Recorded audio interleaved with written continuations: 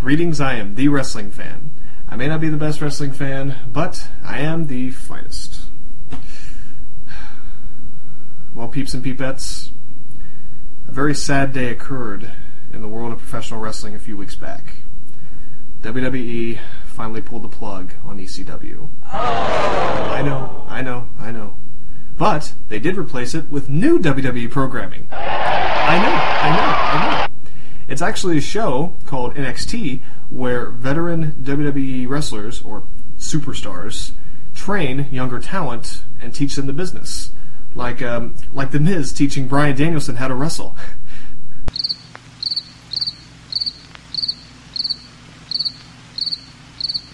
Enough said.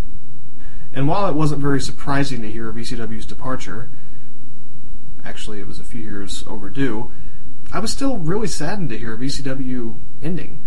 I mean, ECW really meant something to a lot of the fans.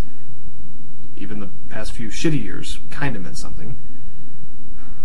Even though it was kind of hard to stay a fan of ECW, with ECW champions like Kane, Chavo Guerrero, hey, óyelo claro, we ain't the ones you wanna be. Or him.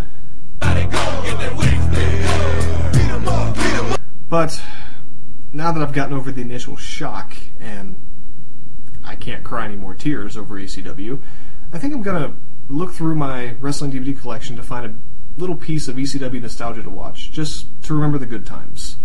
So, alright, let's go find something. Okay, here's my wrestling DVD collection. We're gonna try and find us some ECW. Let's see, WrestleMania, nope. No Mercy, I don't think so. What is this, McMahon DVD? Get that shit out of here. Let's see where we can find it. There's some ECW. It's not quite what I'm looking for. What the hell? Huh. You know, the funny thing is, I don't remember actually buying this DVD. And I also don't remember anybody getting it for me. I really don't know if I want to watch this. I mean, it's been rated one of the worst, not just one of the worst WWE pay-per-views of all time, but one of the worst wrestling pay-per-views of all time. I've just heard awful things about it. I really don't know if I want to watch it. But looking at it, I mean, how bad can it actually be? I mean, you have ECW originals like Rob Van Dam, Sabu, the new face of ECW, CM Punk, one of my favorites. They're all competing in an Extreme Elimination Chamber match for the ECW title. How bad could that be? And apparently, for one night only, you have the reuniting Hardy Boys versus the reuniting Eminem in a tag team match. That can't be that bad. Well, I wanted a bit of ECW nostalgia, and I guess I got it. I know it's not old school ECW, but the ECW that just ended, it was the new ECW, and this is a new ECW pay-per-view, so I guess I got my wish. Alright, I'm gonna go watch this. I'll be right back.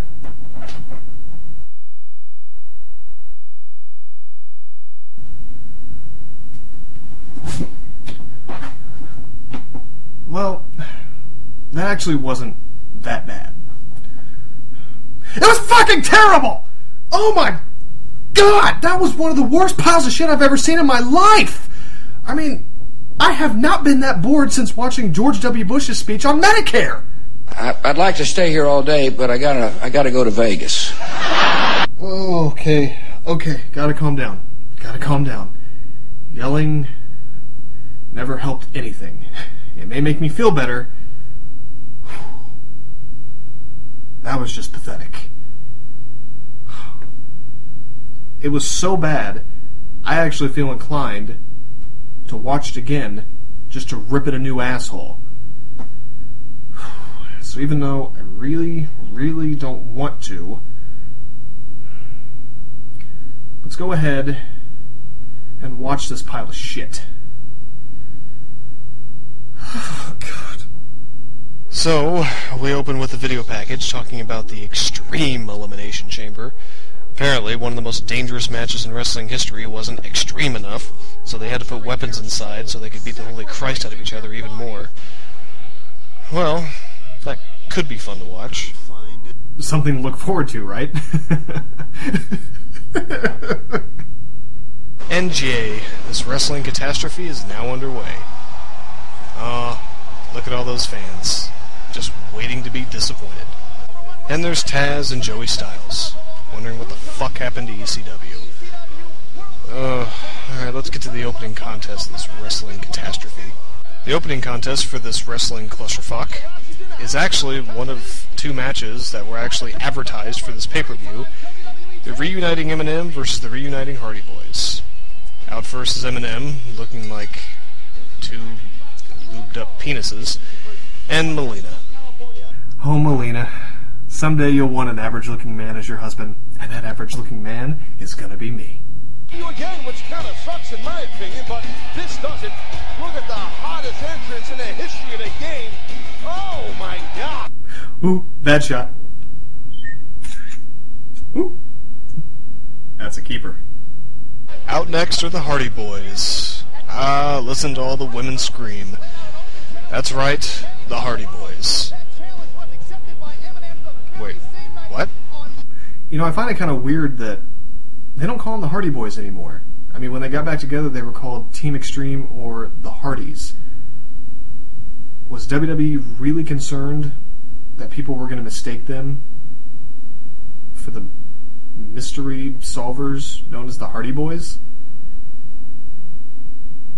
Who knows? Anyway, I'm obviously not going to show you the entire match, but I have decided to show some match highlights. Mainly because this is the only match on this pay-per-view that actually does have highlights. A couple of times. Oof. And again, it's well for Joey Mercury. Think. Whoa! Hardy going for like a splash mountain bomb. Possibly. No. Oh! Delicious, but she made a run. Oh! Team wrestling of Eminem right now taking a toll on the Hardys. Watch for this. Oh, look at that counter. Oh! Facebook, Taz. Yeah, no doubt about it. Watch out. Oh, man! Look at Nitro! Got him! Oh, man! Body to fly! Oh! Twist the feet! Here it comes! Oh! Hard, and since then it's been downhill for Jeff Hardy. Uh-oh. Oof! Jeff Hardy. Watch out! The whisper in the wind! Let me see a snapshot. Oh! There it is! And look at this! Double neck breaker. The hell is going on here? You don't think it. Wait, that's an M&M sandwich. No peanut butter. Oh! Cover. 1, 2. Oh! You know, I heard a rumor that every time the Hardy Boys pick up a victory, a woman somewhere climaxes. Oh, just like that. Who was that? Now, I'll be fair. That was actually a pretty damn good tag team match. Not the best, but pretty good to open this pay-per-view. But what pisses me the fuck off is that they start out with an actual good match, one of the two matches that were advertised, and it makes you think this is going to be a really good pay-per-view. Do not fall for its trap. It's bullshit! We then cut to Rob Van Dam, who's doing a promo about the Extreme Elimination Chamber match. Is it just me, or does he look stoned in every interview that he's ever done? What the hell am I talking about? Of course he looks stoned. He's always stoned. Okay, pay-per-view. You actually gave us a really good opening contest. What do you have next for us? Also from .com earlier this week. Oh. A Matt Striker match. Yippee. Nice sweater. Approaching the ring first, he's a former social studies teacher from Gordoza High School. What? He's a former social studies teacher from Gordoza High School. Why would they announce him as a former social studies teacher? This is wrestling, right? I mean, do they think it's gonna, for some reason, give him credibility to the audience? Dude, a Matt Striker match is on next. Oh, fuck that, I don't want to watch Matt Striker wrestle. No, dude, you don't understand. He used to be a social studies teacher. Oh, well, I'm sure this will be an excellent wrestling contest then. Anyway, looks like Matt Striker wants to say something. Would you like to see someone like me in an Extreme Rules match? An Extreme Rules match on an ECW pay-per-view? Oh, surely you jest. Oh, jest he shall, because this match will not be Extreme Rules. Instead, it will be contested under Strikers Rules. which is fucking stupid. Alright, let's see his opponent. Yay, Balls Mahoney! You know, I don't know why, but every time Balls Mahoney comes out, I always picture some little kid trying to get his grandma in the audience to chant balls. Come on, Grandma, just chant balls. It's part of the fun. No, I don't want to say that word. Oh, come on, Grandma, it's part of the fun. Just chant it. Balls, balls. Okay. Balls, balls, balls. See, it's part of the fun, Grandma. You know, your grandfather had a pair of balls on him. Okay. They weren't always wrinkly, you know. He actually had a nice big pair of smooth balls. Okay. Yes, they were actually very nice. There were many times a day he would like it when I would suck on his balls. Can someone take Grandma home, please? So they have a basic wrestling match. And it sucks. Balls wins, by the way. You know, thank God this wasn't Extreme Rules, because something horrible could have happened. It might actually have been fun to watch. And obviously, they weren't trying to go for that. We didn't see CM Punk punching and kicking Ghost for some reason. That's right, Punk. Punch Casper in the face. Kick him! We then go backstage to a shaky cam to see... it looks like somebody's down. Wonder who it is. Oh, come on! Oh, good job, pay-per-view. Let's take out Sabu. Suicidal, genocidal, homicidal Sabu. Because he would have been exciting to watch in the Extreme Elimination Chamber match, right? You know, Sabu's been through a lot of shit. In the old ECW, he was actually in a barbed wire match with Terry Funk, ripped open his arm, taped it up, and finished the match.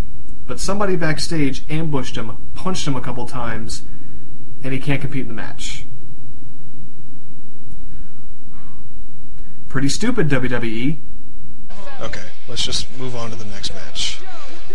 Looks like we have Elijah Burke and Grizzly Adams versus the FBI, full-blooded Italians. Stereotypes. Aren't they wonderful? Now, our last two matches weren't Extreme Rules, but I'm sure this one will be, right? This is a tag team bout set for one fall. Fine.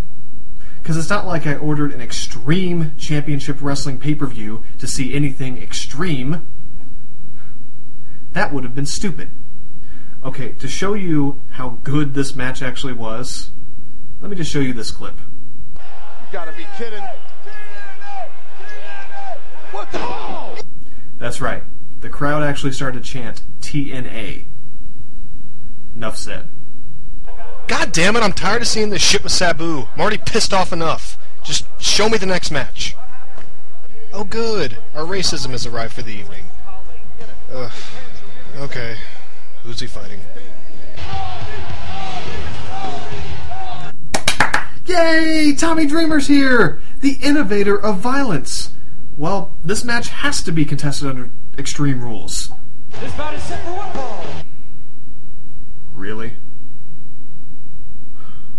Surely you can't be serious. I am serious. And don't call me Shirley. So we have another standard wrestling match, which sucks balls. I love this. Tommy Dreamer is running right towards the rope and doesn't see Khali pulling it down. Ring awareness, folks. Not every wrestler has it. Look at him stand out. Well, I think the referee might have seen that. Oh, yeah, I think he did. No! You can't get rid of Khali. You need him there to keep the audience fixated. That's why you made him a world champion. Because he's a ratings blockbuster. Okay, this match sucks. Who wins? Daivari. Great. let's move on. That's right, Tommy. Crawl away from this horrible pay-per-view.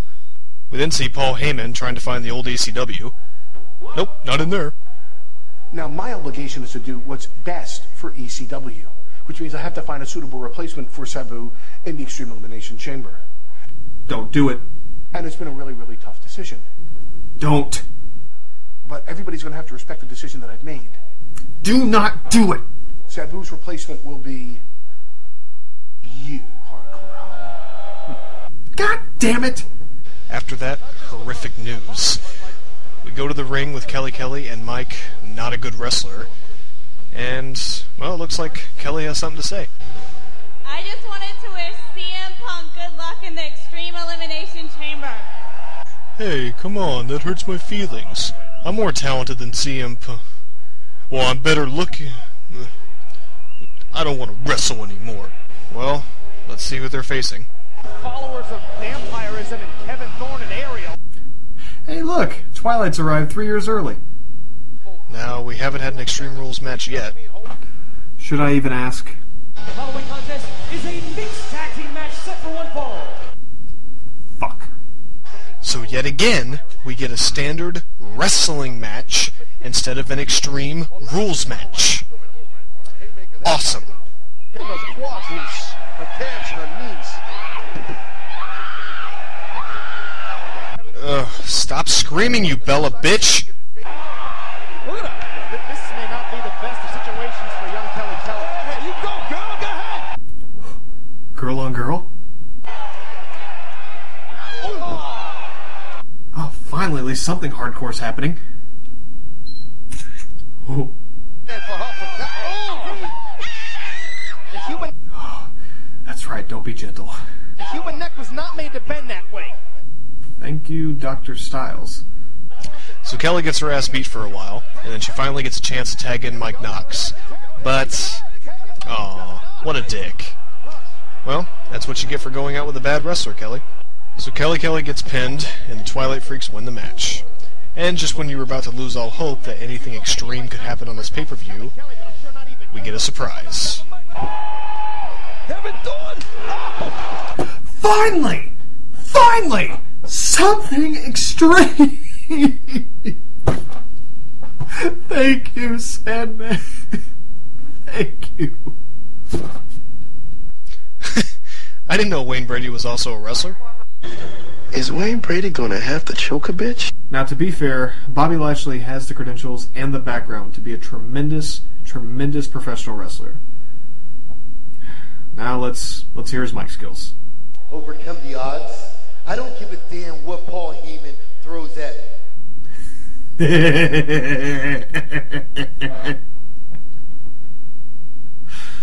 Oh my god.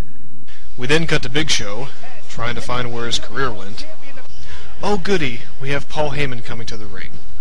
You know, Paul, if you're still trying to find the extreme, trust me, it's not out here. Ladies and gentlemen, this will be your main event of the evening. Do not let the cheering fool you. The crowd is just happy that the show is almost over.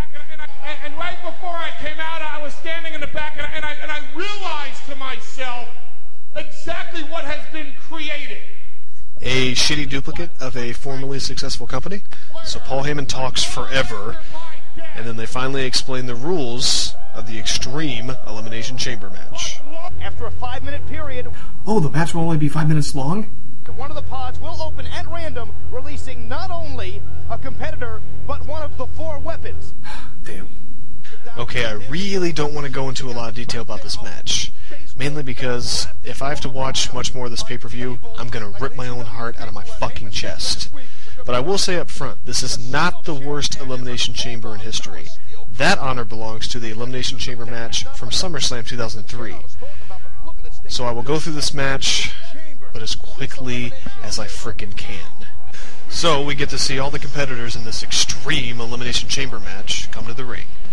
The ECW Champion Big Show, CM Punk, Test, Wayne Brady, or Bobby Lashley, Hardcore Holly, and Rob Van Dam. So the match gets underway. Yay. And we start out with RVD and Hardcore Holly. Yeah, who would have wanted to see RVD and Sabu start this match out? Because that would have been, oh, I don't know, entertaining? We then see the first pod open. Oh, CM Punk with the chair. Hey, you can't show blood. WWE is going to go PG in about 3 years. I love when they just stand there waiting for the chair shot. And next out of his pod is Test with a crowbar. Whatever. Now I'm really rooting for CM Punk in this match. Shit.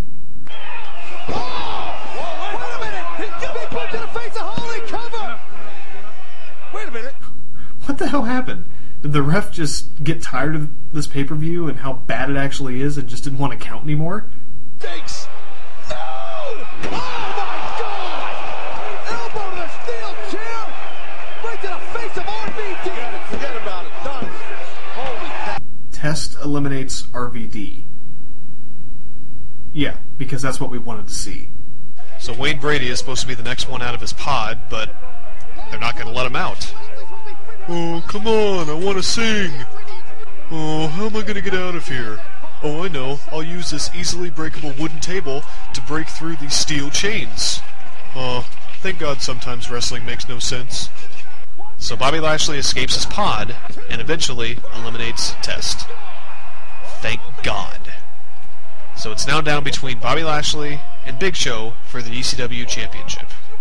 And you know, sometimes people always wonder what wrestlers say to each other when they're in the ring together. Well, when the Big Show exits his pod and goes after Bobby Lashley, him and Bobby Lashley actually do say something to each other. And I have the audio. Dude, this pay-per-view has sucked ass. Yeah, no shit. Okay, I can't take much more of this shit, so let's just get to the end of it. Bobby Lashley spears Big Show, pins him, and becomes the new ECW World Champion. Oh, happy frickin' day. And that was ECW December to Dismember.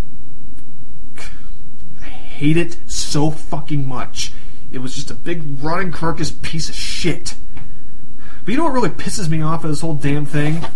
On the back of the DVD case, it actually says 3 hours runtime. Bullshit. It wasn't 3 hours long. The pay-per-view itself was 2 hours and 20 minutes. Barely. You know what? I don't want this damn DVD next to my actually good wrestling DVDs. I'm tossing it in the fucking trash. And you know what? Since I'm so pissed off at Vince McMahon over this WWE PG crap and now this wrestling debacle, he's going in the trash too.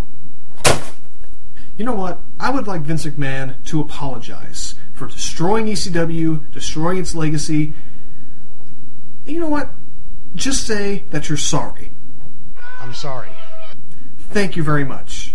But in all honesty, if you want to be sorry for something, be sorry for WWE PG. Fucker. Oh my god.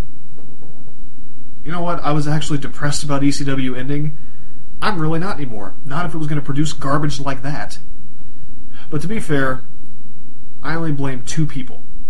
Vince McMahon and Stephanie McMahon. Because they would not let Paul Heyman do what he wanted to with the new ECW.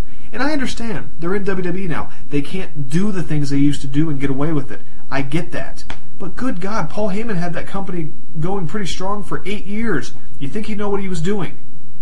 And sadly, the day after this pay-per-view, he left, never to come back, and they lost a major asset. ECW was never the same.